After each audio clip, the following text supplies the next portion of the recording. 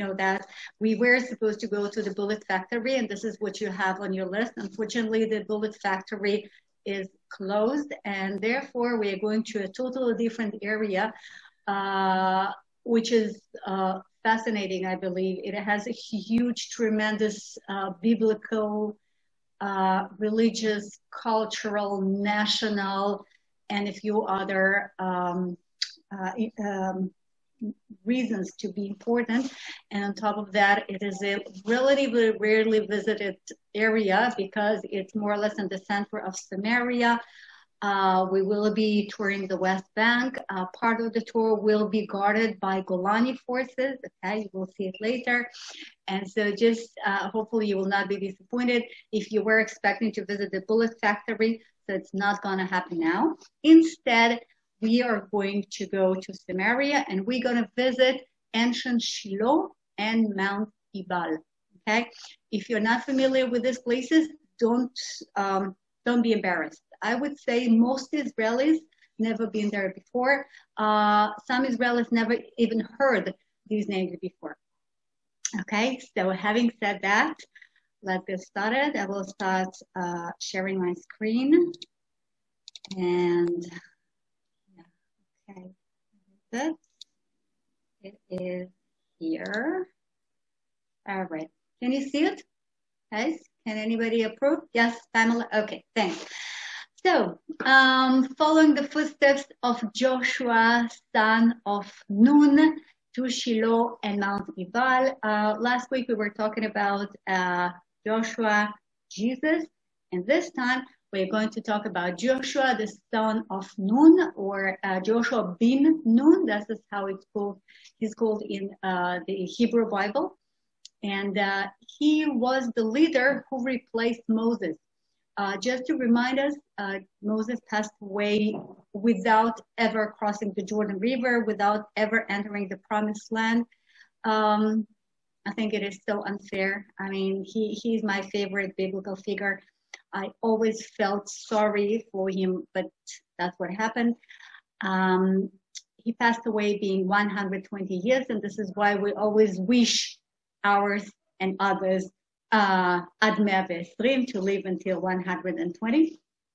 And he was buried somewhere in an unknown location in Jordan. Okay, we don't know where his tomb is, and there is a reason to it. By the way, for the Muslims, there is no mystery about it, because in the Muslim tradition, there is a tomb of Moses, and that tomb is located in Israel. Okay, this is a totally different topic, but just for your information, just to keep in mind, you know, that there is, if you're talking to a Muslim, so he might be visiting the tomb of Moses, which is not far away from Jerusalem. Okay, forget the Muslim, we will be back to them though. But anyhow, so Moses passed away, and he was replaced by Joshua, the son of Nun, and Joshua was the one who crossed the Jordan River, and he was the leader who led the 12 tribes into the conquering of the Promised Land, and he was the one who led them to Shiloh, and he will be our leader for Shiloh and Mount Eval. So we are about to start. This is the view from Shiloh. That's what you see when you are there. Just want to remind that this is the pay as you wish tour, and so donations are appreciated. So before we actually start touring, happy Purim. Since gatherings, celebrations, and nothing like that is still not possible here. So this is what we did today, just a few hours ago in our moshav. You see, this is a tiny little tractor with a, I don't know what you call it, with my kids and other kids dressed like different animals. This is a friend of mine, Sharon, and this is my pickup. This goat here sitting on the pickup is Noam, and that goat here standing on the tractor, this is Noam as well. And here next to Noam, this is my daughter Yael. She was aligned, but it's not so obvious. So instead of bringing kids together and giving them candies, you know, the mishloach manot, so we're just driving. I was driving the pickup, and a friend of mine here, he was driving the tractor, and this is how we toured the moshav, just in between the houses, and deliver the candies, the mishlochei manot. So this is the best we could do, and I really, really pray that next year we will have a normal Purim, but you know. So happy Purim to all, and now we can officially start our tour of Samaria. So this is a Google Earth map, of course. I don't expect you to understand much of it, but just for your general orientation, this yellow star here, this is Ariel. Okay, Ariel is located maybe 35, 40 minutes east from Tel Aviv. This yellow star here, this is Turigal, which is located about 20 minutes drive from where I live, okay? And then Netanya is a bit too far, but Netanya is located just above this upper left corner, okay? We will be visiting Shiloh, which is down here, this red, what do you call this figure? Oh my gosh. Somebody, please. What do you call this red? Oval. It's an oval. Oval. Oval. Oh, right. Yes. Oval. Okay. Thank you. All right. That's it. An ellipse. Yeah. It's an ellipse. It's an ellipse. Okay. It is both. All right. Thank you. So anyhow, this, I will be using the word oval. This is simpler. So the lower oval is Shiloh, and this is where you can see me sitting now, like my virtual background is Shiloh. And from here, we will be driving straight forward up north. That will take us about an hour drive to our next destination, which is Mount Ebal. All right, or Eval. This is how we actually pronounce it in Hebrew. So Shiloh is about an hour, 10 minutes drive from Tel Aviv. That's it. And the other names, almost all of them, you don't have to read them, but we are talking about very few Jewish locations, very few Jewish settlements surrounded by Arab Palestinian settlements. And of course, just to remind us that we are touring the West Bank today. Now, if we take a closer look, yet using Google Maps, so we will be touring ancient Shiloh or Tel Shiloh. You know, Tel is an archaeological hill, an archaeological site. So this is it here. Okay, this is where we will spend our time.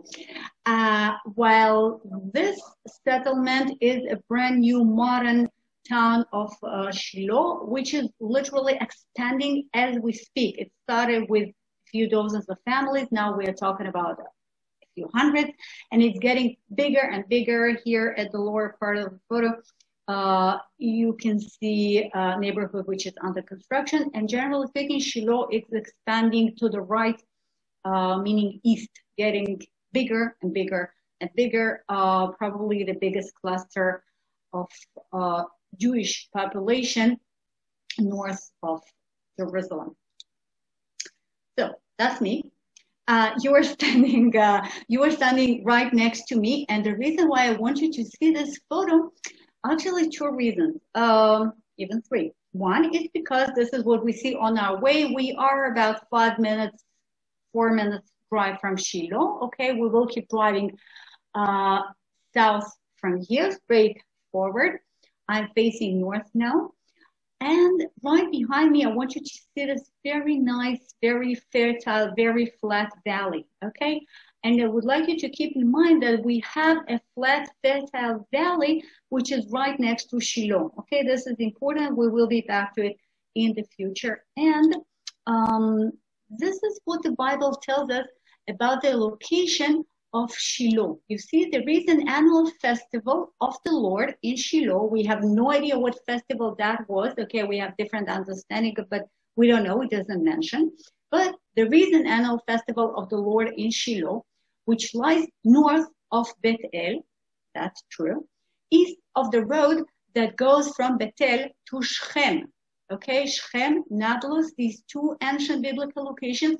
You see, there is a bus stop. Okay, that bus stop is located next to the road, which is exactly precisely the same road which is mentioned in the Bible. Okay, it was paved, but that's it. This is the ancient road which connected Beit El and Jerusalem with Nablus. We will be driving exactly this road later on our way towards Nablus, towards Mount Ebal.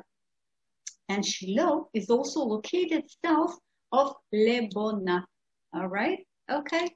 Now, if we take a look to the top of this hill, this is a modern Jewish settlement called, surprise, Lebona, right? Now, there is a road which is, we don't see it here, but there is a road which ascends from this fertile valley. Actually, you can see the beginning of it, okay, here. And then it starts climbing. It's a pretty steep, tough road getting all the way up to the top to Lebona. And you know what a road which is getting up, what is an ascent called in Hebrew? Well, it's called Aliyah, right?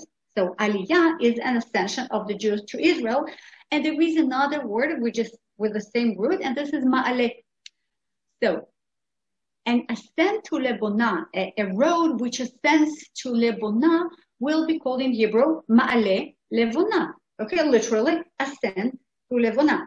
Why is it so important? Because in the book of the Maccabees, we read that the first battle between the Maccabees and the Greek took place at, yes, Ma'aleh Levona.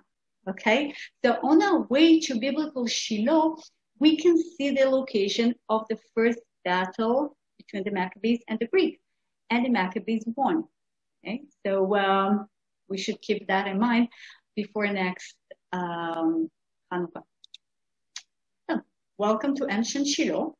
This is myself again, and here in Hebrew, if you read Hebrew, it says Shiloh Hagduma, meaning ancient Shiloh. So just before we finally enter this building, which is sort of a welcoming visitor center, a moment of Hebrew, okay? It is all about a dot, you see? Well, I apologize for those who read Hebrew, but I'm not sure everybody can read Hebrew, so, and this is important. You see, this is the letter Shin, okay? Now, the Shin can have a dot on the right, and then it will be pronounced Sh. On the other hand, it can have a dot on the left, and then it will be pronounced S. All right? Okay. And since the ancient Bible did not have these dots, so if you don't speak the language constantly, so you don't know whether this word should be pronounced sh or should be pronounced s. And therefore, Shiloh, this is how it is spelled in Hebrew, Shiloh, in some translations of the Bible will be Shiloh, which is the right version, but it also can be Silo. Now you can see why, because we're using the same letter sh. Okay, but let's agree that it is called Shiloh, and that's what we're gonna call it. Okay, we entered through this door, and what you see in front of you is a very nice, very welcoming gift shop. And this is a great place. Like normally when the tourists enter, they start, they basically disappear, and it's very difficult to start a tour. And you always have no time. And it's like, oh no, that's what the guide says when he enters this place, because, makes things difficult. But for tourists, it's a great fun. But now we're not going to spend too much time there. I just want to draw your attention. You see here, we have a glass box. Okay, this is not for sale. This is just a display. I don't know if you know what this is, but this is something very important, and this is actually the main reason for us to be in Shiloh. Okay, so look at it. We will be back to it. If you already recognize, that's fine. So, we are welcomed by blossom almond trees. As you know, I love those very much, and this is where you can sit down and have your sandwich if you're hungry. And then we proceed. And as we start walking into the side of ancient Shiloh, again, we see this map, okay? What is important for us on that map is that that map shows us the general direction of the wanderings of the Ark of Covenant and the Tabernacle. Now, normally they are together. I mean, normally you put the Ark of Covenant, the Avon Brit, into the tabernacle, into the tent of meeting. Okay, these are the same things. And that's how it started. You see, this is Gilgal. This is approximately where the Jewish the tribes of Israel crossed the Jordan River. And then we have this green direction, okay? It moved to Mount Ebal. We will be, to Shiloh, okay? To Shiloh, and that's where we are. But then, unfortunately, they got separated, okay? And again, we will be back to that story, but I just want you to see that to begin with, as soon as the tribes of Israel crossed the Jordan River, the Ark of Covenant and Tabernacle were placed in Shiloh. This is the first place of worship, actually. And then the Ark of Covenant was taken from here to Afek, and then to Ashdod, and to Gat, and then eventually it made its way to Jerusalem. But to begin with, that's where it all was. The whole assembly of the Israelites gathered at Shiloh and set up the tent of meeting there. Right here. Another great significant event which took place right here is Joshua cast lots for them, the tribes of Israel, of course, the 7 tribes, the other already got their shares, in Shiloh in the presence of the Lord, and then he distributed the land to the Israelites according to their tribal divisions. In other words, if you ever ask yourself where and how and like who decided who will settle where, which tribe will settle where, so that actually happened here in Shiloh. Again, so we're being here in Shiloh, we're not just talking about the first location of worship, the first home of the Lord, but also this map of the division of the promised land.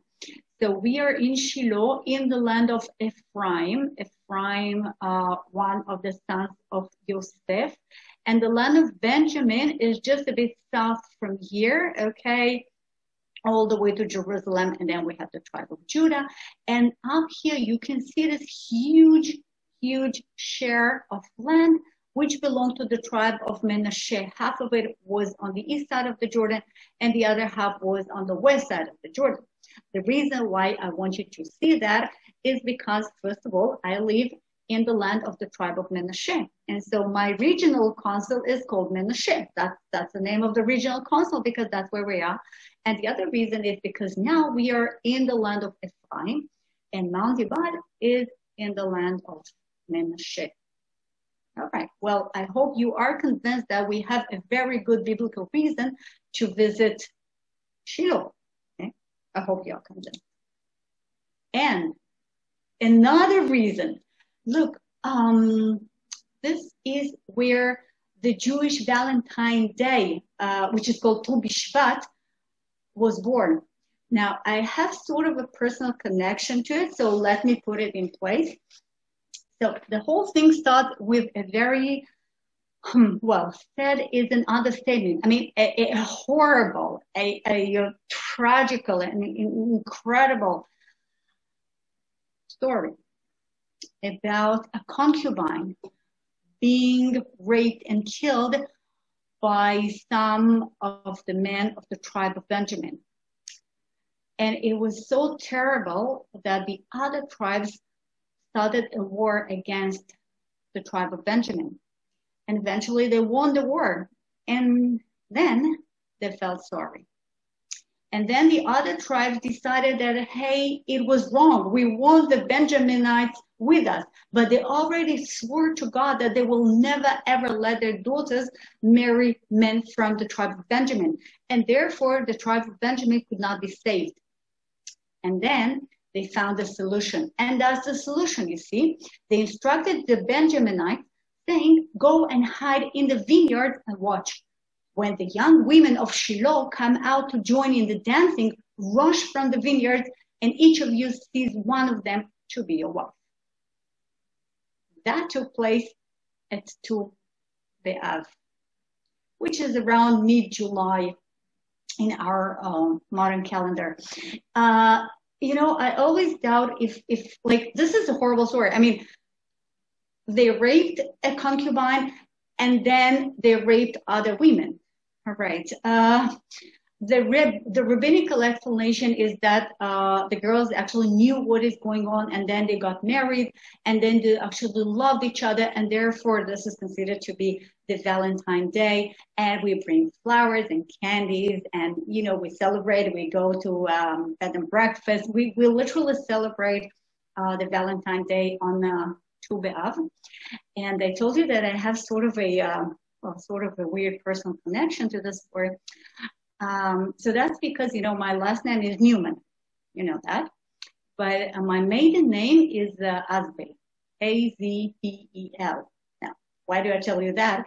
Because Azbel is the Russian transliteration of the Jewish name Ashbel, Ashbel. And Ashbel is the son of Benjamin. He is the grandson of Jacob. So that means that I came from the tribe of Benjamin.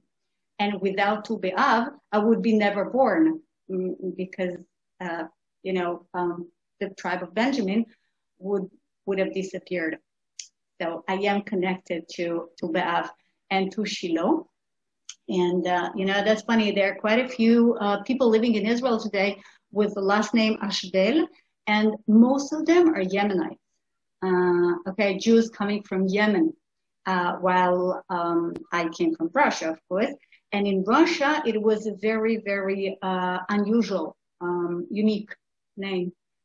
So this is another proof to the fact that this name is so ancient, biblical. And then, the Babylonian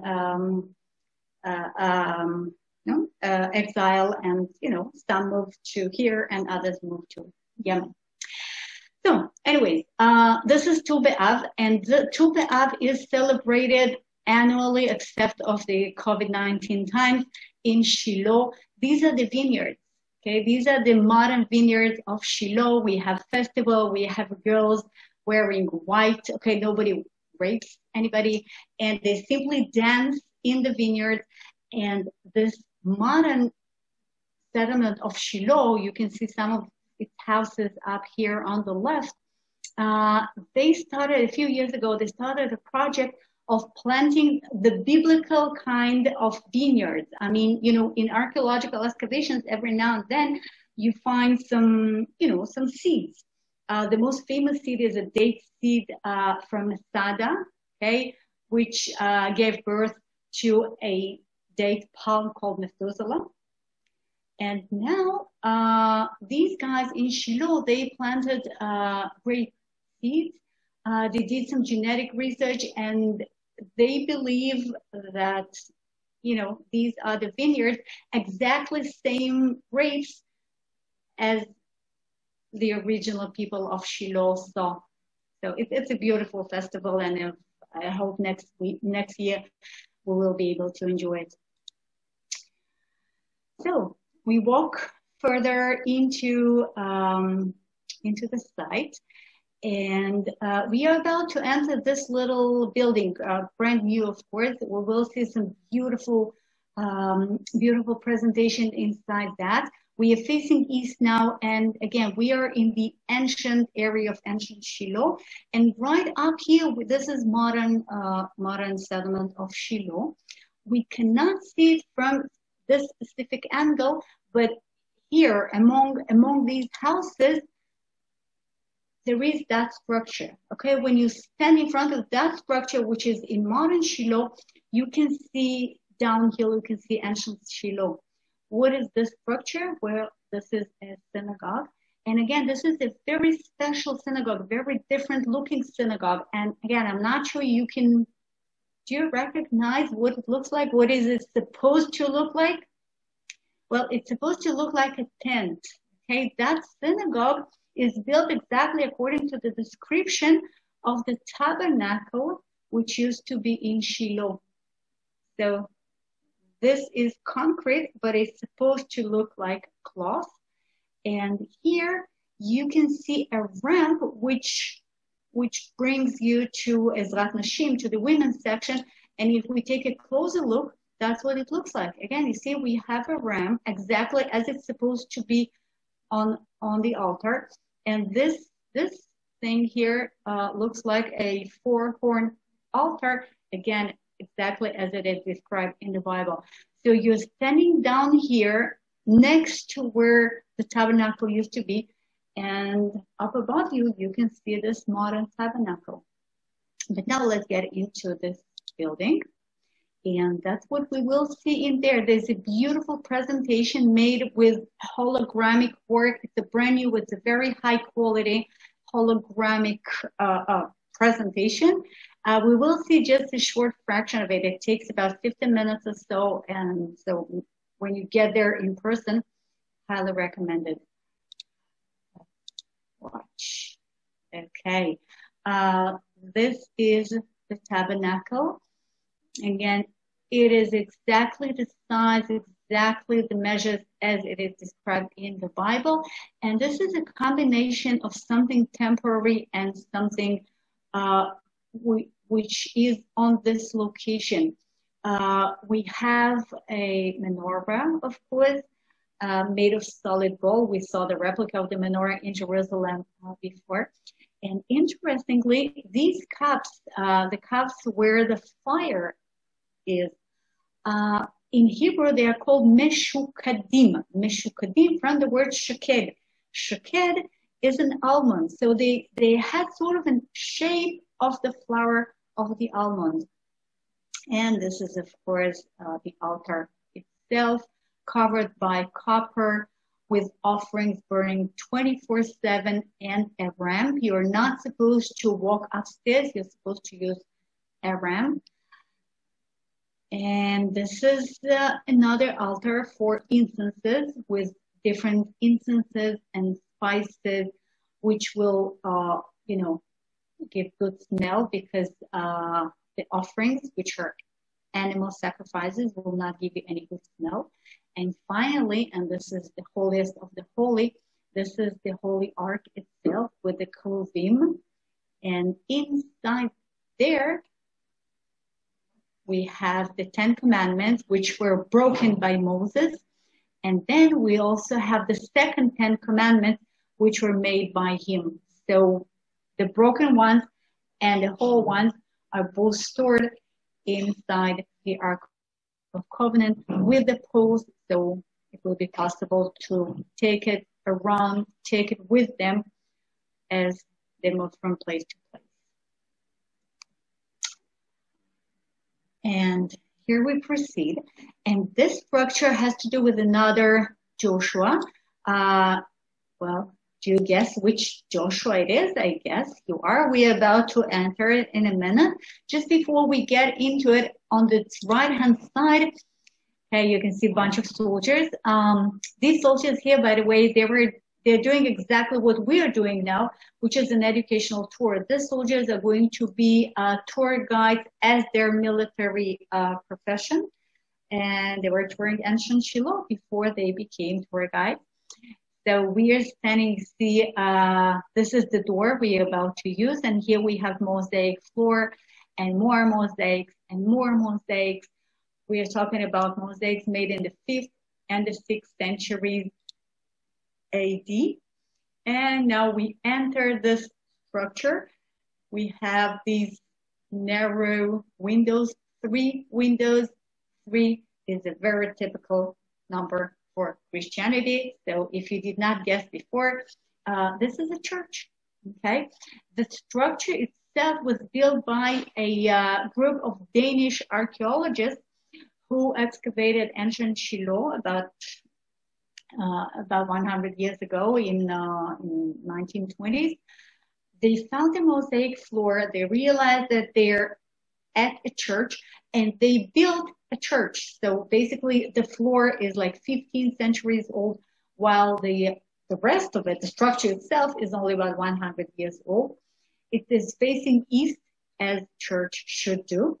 And as it is facing east, again, you can see the houses of modern Shiloh through these windows What you can also see through the windows is another almond tree, which reminds us of the menorah, so there is a very strong connection between Judaism, Christianity, and ancient and modern and nature and Bible. It is a beautiful place here. Let's take another look. This is the mosaic floor. There is a Greek inscription here, which prays for the health and prosperity of the people. And here it is a bit hard to see, but there are Arabic graffitis. I mean, the Christian then build the walls, and then the local Arabs just, wrote their names and the understanding of the word. I don't read Arabic, so I can tell you what it is exactly. Another piece of the mosaic floor, look how beautiful it is. I mean, it is all natural stones. It is original. Everything here is original and at least 15 centuries old. And in this corner, look at this beautiful decoration. Well, this is obviously a Star of David. It has nothing to do with Judaism. I mean, as you probably know, the Star of David became a Jewish symbol relatively late, relatively recently. And in the Byzantine period and even prior to that, Star of David was considered to be just a beautiful, just a decoration. What is even more weird for us today is that Star of David was quite a popular decoration with no religious significance to it. And another popular decoration was a swastika. So sometimes in a synagogue, in a church, you can see a Star of David and a swastika one next to the other. Why not? And we keep walking, and the next structure we see is this. This is an abandoned mosque, which is called the Mosque of the Orphan, okay? In Arabic, and you can see the Arabic name here is Jama al-Yatim. Yatim is an orphan in Arabic. The Hebrew word for our orphan is Yatom. So the Mosque of the Orphan. Who is the orphan? We have no idea. Okay. But the fact that there is a mosque proves that that used to be a Muslim village, and it was a Muslim village indeed up until late 19th century when it was abandoned. So it has nothing to do with Zionism or 6 Days War. These are the Arab people of that village on the photo. The name of the village, by the way, actually helped us a great deal to understand what this place is for us, because the mosque is called the Mosque of the Orphan. Well, so, but the village was called Sailun. Okay, Sailun. And Sailun sounds very much like Shiloh. And the name of the village was the first reason for European archaeologists in the end of the 19th century to start excavating this place and not any other one. And then come to the conclusion that this is Shiloh. By the way, are we sure that this is Shiloh? Yes, we are. Why? I will show you later. Okay? But they started suspecting it because of the name of the village. And look, they were excavating right next to this wall of the mosque. And then they saw this a bit weird looking stone. It's just part of the wall. Do you see that there is something weird about this stone? Well, if you don't, so look, this part here. This looks like a little horn. They found another stone looking exactly the same with another horn. So probably these stones formed an altar, because we know that the altar is supposed to have 4 horns in the 4 corners. Yeah, this is pretty amazing. I'm sure the Muslims didn't pay attention to that stone, but for us, it means so much. So the mosque is around here, the upper left corner, and then we walk upstairs and we see ruins of the Byzantine period Shiloh, same period when the church was built. And then we keep walking upstairs, more ruins, more walls. Well, we found a source of income. You see, this is a crushing stone, and this is a Beit Habad. Beit Habad means an oil press. And by the way, we have plenty of olive trees around us today, as well as vineyards. This area belongs to the early Muslim period. Again, nothing to do with the Bible, but same location. And more ruins and some water cisterns. And finally, we ascend to this modern structure, which is standing on top of that hill where ancient Shiloh was located. And this tower is called the Tower of the Seer, okay, the one who sees things. In Hebrew, it is Migdal HaRo'eh. Migdal is a tower, and Ro'eh is a seer. Do you know who is called the seer in the Bible? Just curious. Okay, well. Samuel, exactly. Thank you, Samuel.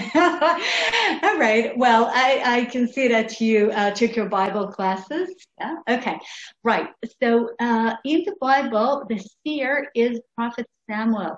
And actually, I've mentioned quite a few reasons for us already to be in Shiloh. And I did not actually mention yet, maybe, well, I don't know if this is most important reason, but one of the most important reasons. And this is the fact that Prophet Samuel was a priest here in that tabernacle here. And Prophet Samuel was born because of an event which took place here in Shiloh. Okay, just to remind us, Prophet Samuel, his father's name was Elkanah, and his mother's name was Hannah. Okay, Hannah. Now, in English, it's a name, all right. But in Hebrew, the name Hannah comes from the word lachon, to feel mercy for. That's her name, Hannah. And she had no children. Now, Elkanah, unfortunately, had 2 wives, and the other wife, she had children, and therefore Hannah felt even more miserable. And so she was so miserable and so unhappy that she came to the tabernacle when Eli was the high priest, and she prayed to God, and she prayed so hard that God heard her, listened to her, and Eli, the priest, told her, don't worry, go home, you will have a son. And she promised that this son will be dedicated to God. This son was indeed born, and he was brought back to Shiloh to become the servant of God in the tabernacle to help Eli and eventually replaced Eli after Eli passed away. So his name, as we know, was Samuel. Now, again, we have to listen to the Hebrew name. The Hebrew name is Shmuel. Shmuel. And that's the reason explanation of the Bible. Hannah said, Min ha'el sha'altihu. I borrowed him from the God. I mean, it's not for me to keep. It's for me to raise for a while and bring him back to be the servant of God. So this place is dedicated to Shmuel, to Samuel, and this is the Tower of the Seer. So let's get in. This is what we see inside. You see, these are the artifacts which were found in Shiloh. These are the artifacts on display, and we have a photo of other artifacts which are no longer here. This vessel here is, it has a special name in archaeology. It's the collar-necked vessel. That's what it's called. And these collar-necked vessels, they exist only in one period of time, only in one archaeological layer all over Israel. And this is the layer of the hitnachalut, the taking over of the land. the first Iron period, 12th century BCE, all over the place. That was the capital of the tribes before Jerusalem became the capital of the kingdom. This is what we see on the wall. Okay, this is great. I mean, you are invited to touch Shiloh's past. You know, you cannot touch things, and everything is closed in the museums, and everything is off limits, and don't touch it, and don't. But here, you're welcome to touch it, and I love Shiloh for this reason as well. This is a replica of a mosaic inscription which was found on the floor of a Byzantine church, which was replaced by the mosque. Remember the mosque? Okay. And why is it so important? Because here, if you read Greek, it says Shiloh. Okay. And we already agreed that Shiloh is Shiloh. And this is an inscription which actually prays for peace for the people of Shiloh. And this is the proof that this place is indeed biblical Shiloh. So when the archaeologists found this inscription, they were so happy. We walk to the second floor, and there is another movie. We will see just maybe a minute of it. It's a relatively long movie of about 20 minutes, and it tells the entire history, starting with the tribe of Benjamin and the celebrations in Shiloh in the Tabernacle, and then Hannah, and then Shmuel, the little boy, brought to Eli, the high priest, and that's how it starts. Go now to the place in Shiloh where I first made a dwelling for my name. Okay, this is from the book of Jeremiah.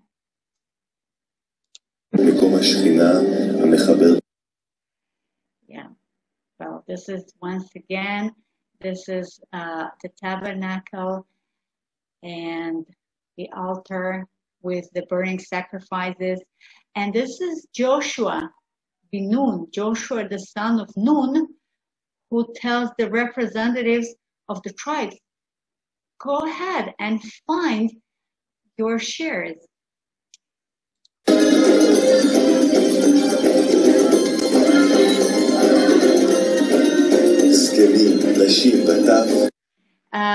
These are supposed to be the celebrations in Shiloh, for the high holiday. Amen. And the priests giving their blessings. And this is young Shmuel, future prophet Samuel the seer. This is Hannah, and this is Eli, the high priest, who told Hannah that she will indeed have a son, and now he is taking him to his home. And these are the two evil sons of Eli, Pinchas, and Hophni. They were really bad guys. I don't even want to think about this moment when the mother gave her son away. So let's move forward. The end of Shiloh. Well, it is not mentioned in the Bible. Okay, we don't actually know when and how and why was Shiloh abandoned. We do know that it was abandoned up until much, much later period.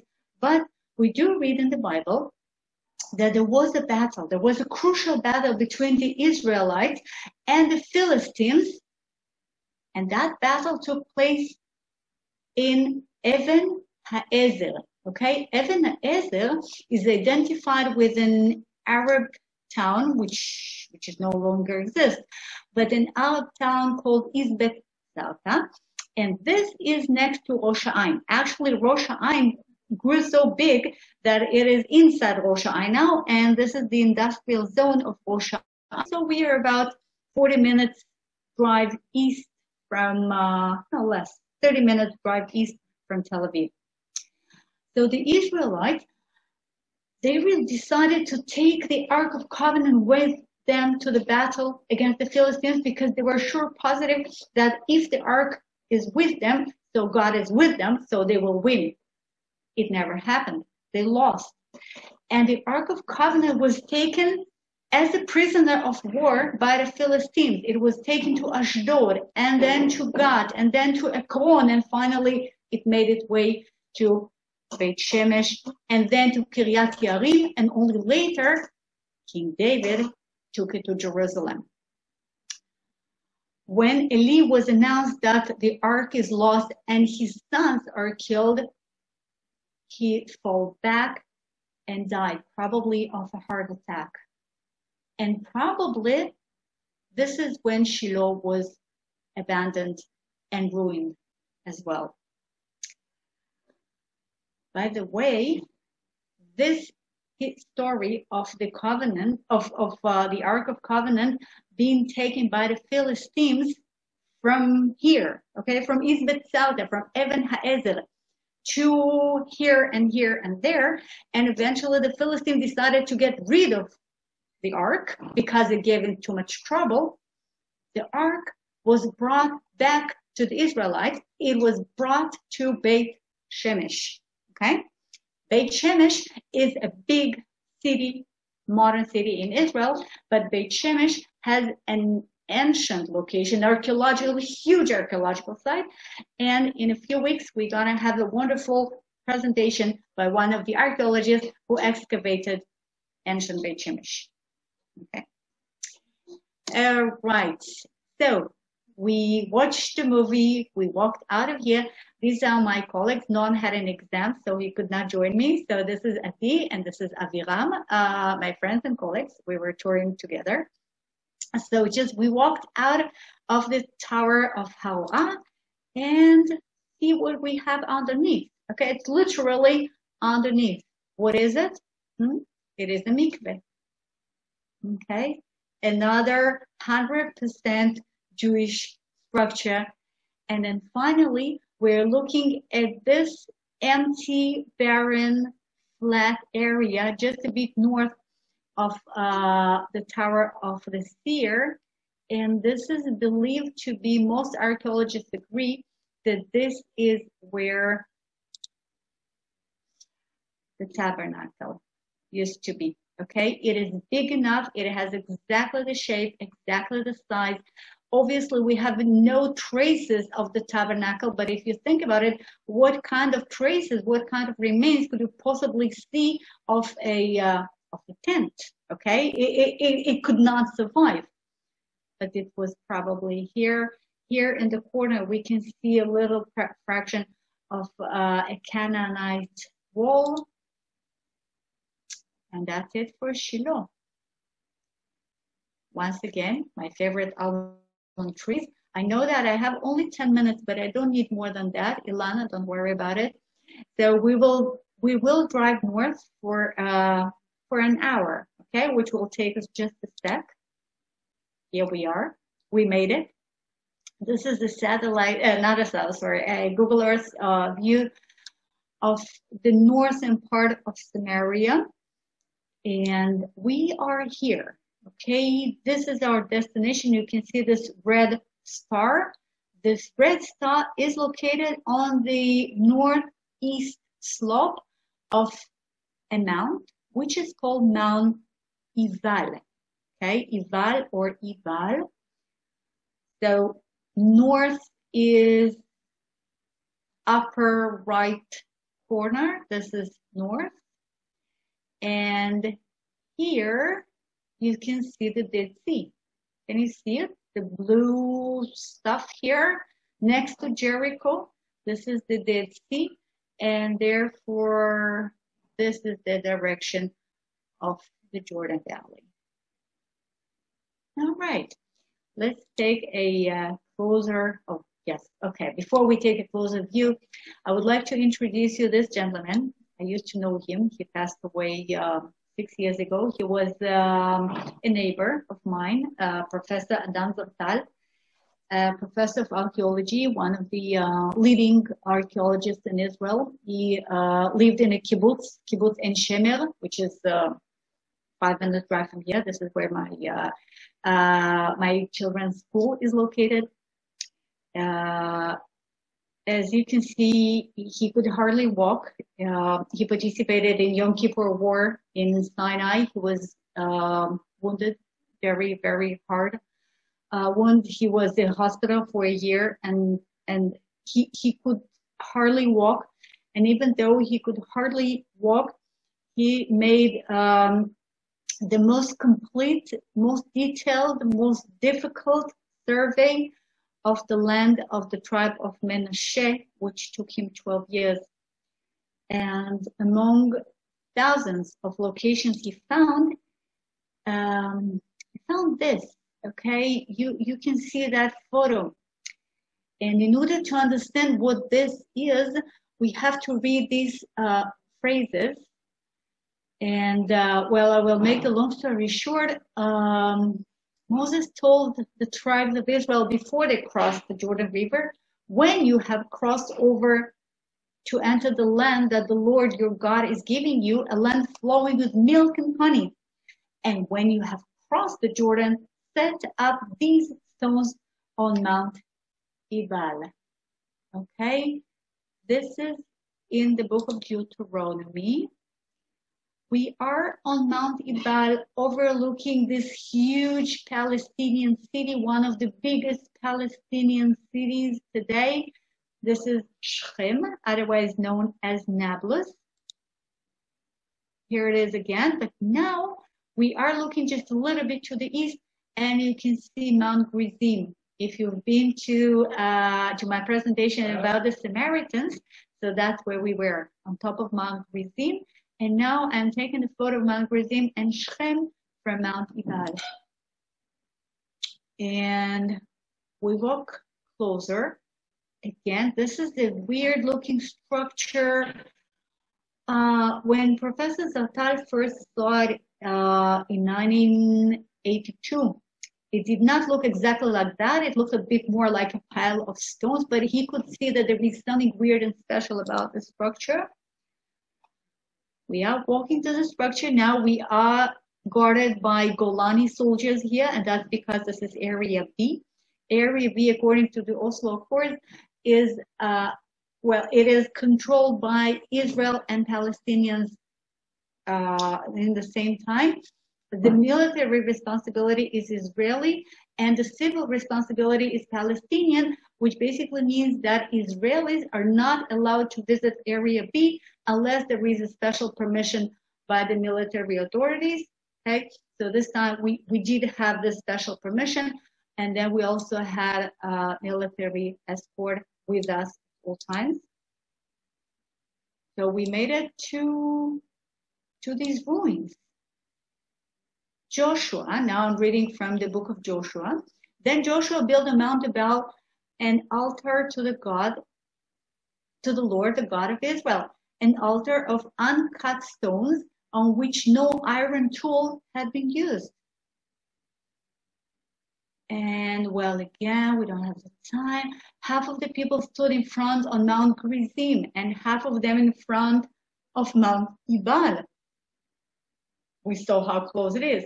Afterwards, Joshua read all the words of the law, the blessings and the curses, just as it is written in the book of the law. Let's take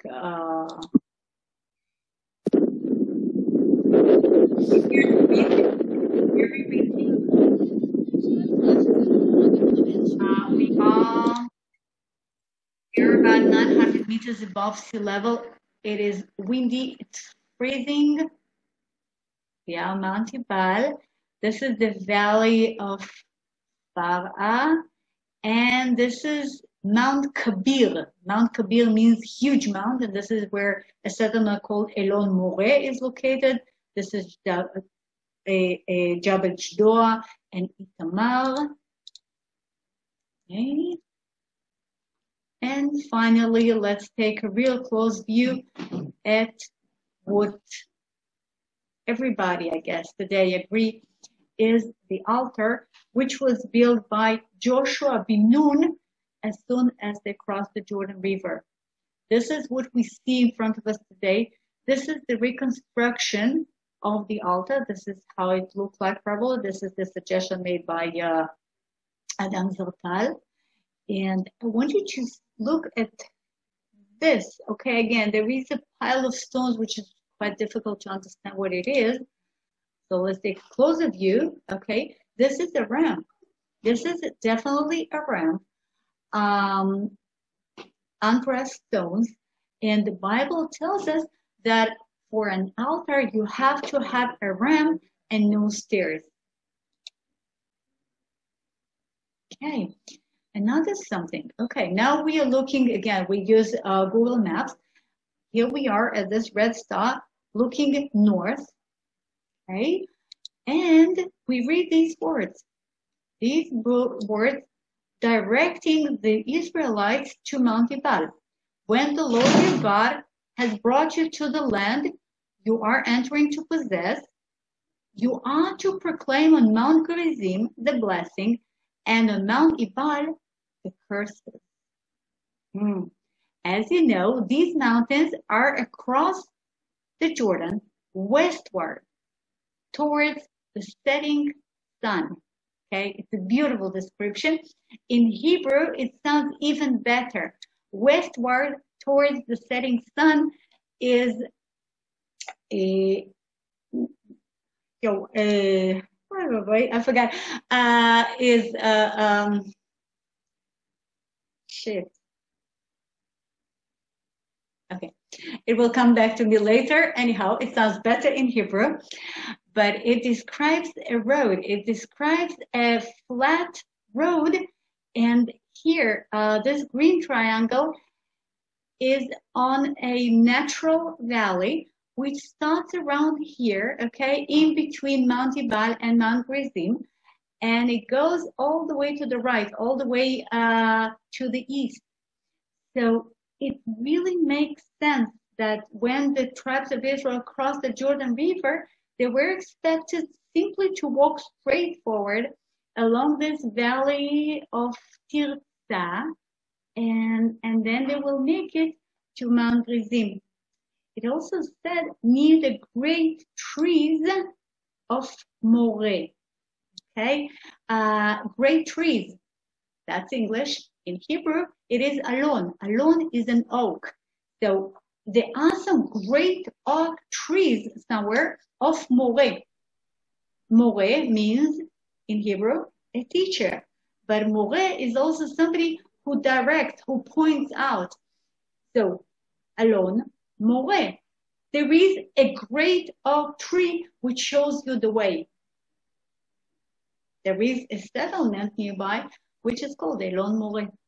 And this is the valley which indeed goes all the way to the east, to the Jordan Valley, to the Jordan River, to a bridge which is not functioning today, but it did function till relatively recently, called Gesher Adam, the bridge of Adam.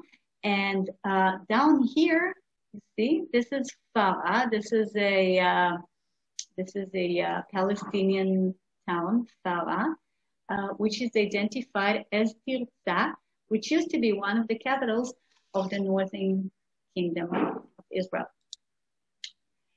And these are the inner compartments of the altar. That's from the other side. And that's it. So I would just want to finish with these words from the blessing of the priest. May the Lord turn his face toward you and give you peace. This is from the blessing of the priest, and may this land and all of us enjoy peace and prosperity and good health. So that's it. Thanks for joining me. And this is the PayPal.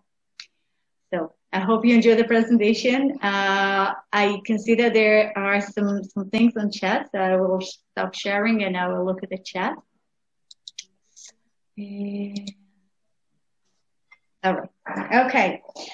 Well, guys, I don't know. I still try to remember what is the Hebrew words for towards the sun. Let me see. Okay. I will find it later. Sorry. Change the date to Oh, wow, it was one, sorry, true. Professor Zatal, of course, he passed away about 6 years ago, not 106. No, no, no, no, sorry. Yeah, so he died Yeah. before he was born. No, no, no, I mean, no way I could know him. I mean, no. All right. And okay, well, I see no questions. I mean, some people wrote that it was nice, but why any truth that the Ark is in Ethiopia? Okay, well, first of all, nobody knows. I mean, the Ethiopians totally believe that, hey, Neely, the Ethiopians totally believe that the Ark is in Ethiopia. They even have a very convincing explanation to how did it make it to Ethiopia, but we don't know. I mean, the Jewish tradition does not accept it, and we have no proofs. You know, nobody ever led any scientist to do a radiocarbon analysis of the Ark in Ethiopia or nothing like that. So it is an Ethiopian tradition, and it could be right, it could be wrong.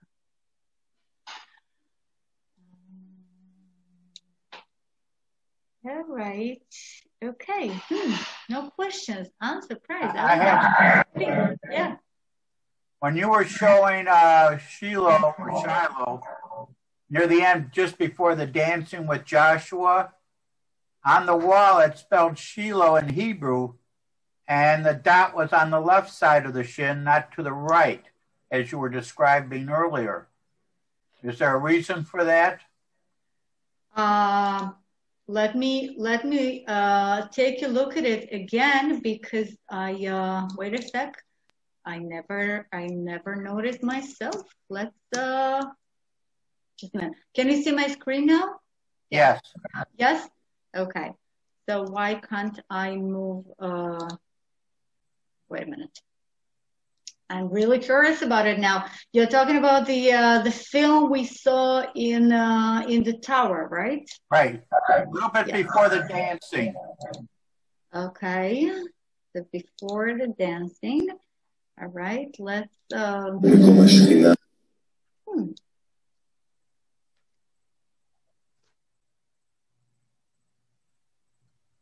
just before that.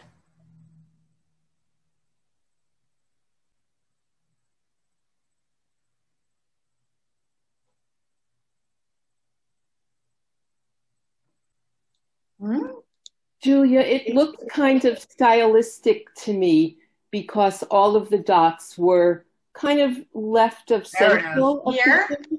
Oh, this is what you mean. No. It's not on the left. It is sort of in the center, but it's not on the left. It's Shiloh. In the Bible, it like here, you see, it's Barishona. Barishona is first place in the beginning. Okay, it's we normally put the dot a bit more to the right, but it is still a shin, and here it's Asher, which is, okay? I think there was one other spot where Shiloh was more to the right at the beginning there, if you take a look at it, and you maybe do it up after the Zoom meeting and you got time to take a close look at it. But at what? I did not yet understand, because what I showed you now, this is not what you mean, Alan? I thought there was another spot. I don't. But you're in the right time frame. Maybe I'm wrong. Okay, well, I will take a look at it, because it's unlikely that they made a mistake. All right. Anyhow, it is Shiloh. All right. So, it's just the font, maybe. Yeah, Pam is saying it's the font they use. The type of. I think right. Yeah. Okay. Any other questions? Anything else you would like to say about anything? It was amazing, Julia, because it's something that, I mean, I've never been there, and I know most Israelis never been there, and Shiloh is easily accessible. You know, you can drive your car, but yet many people are sort of scared, because this is the West Bank, and the total majority of people and cars, like you drive down the road, and all the other cars except of your car have the white license plates. the Palestinian ones. So people are not very happy to go there, and it is beautiful. And Mount Ebal, I mean, you have to coordinate with the military. You have to have military escorting you. So you have to, like, it's something to deal with. And so most people never go. But to Shiloh, there's no problem. No problem at all. No problem. I go to Elkanah and Shar Tikva all the time because I've got relatives there, and I've been to. But this is a bit south, Right. Mm-hmm. Right. But no problem. I mean, from Tel Aviv, it will take you an hour. Yeah, it's beautiful. It was wonderful. It's just wonderful. Great. Thank you. Thank you, Julia. Wonderful. Thank you, Lana. I can see you walking around. This is the apartment. Okay. All right. So, ladies and gentlemen, if there are no further things to say, you are welcome all to our next week presentation. So the presentation will be about street art and graffiti in Tel Aviv, something the speaker calls Tel Aviv Street Museum, art and graffitis, and the tour will be following the footsteps of Sanhedrin, the religious authority which had to leave Jerusalem and find a new place to exist and a new way to exist after the destruction of the temple. So we will be following the footsteps of Sanhedrin in the Lower Galilee.